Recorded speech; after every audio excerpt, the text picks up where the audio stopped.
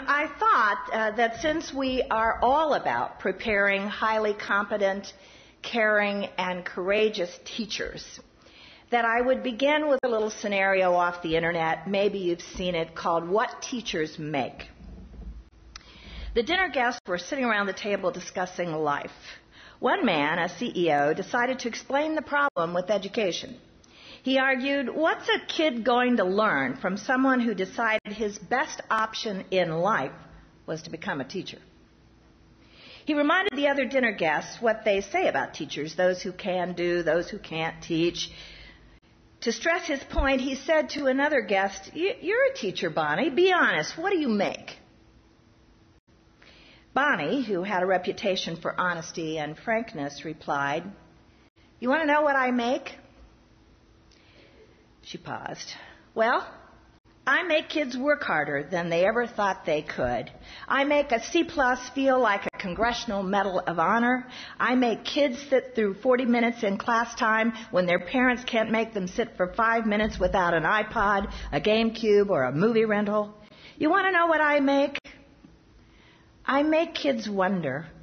I make them question. I make them criticize. I make them apologize and mean it. I make them respect and take responsibility for their actions. I teach them to write, and then I make them write. I make them read and read and read. I make them show all their work in math. I make my students from other countries learn everything they need to know in English while preserving their unique cultural identity. I make my classroom a place where all my students feel safe. I make my students stand and say the Pledge of Allegiance to the flag because we live in the United States of America. Finally, I make them understand that if they use the gifts they were given, work hard and follow their hearts, they can succeed in life. She paused one last time. Then, she said, when people try to judge me by what I make, I can hold my head up high and pay no attention because they are ignorant. You want to know what I make? I make a difference. And teachers make every other profession.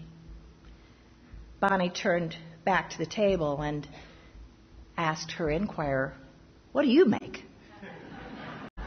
What a story, huh?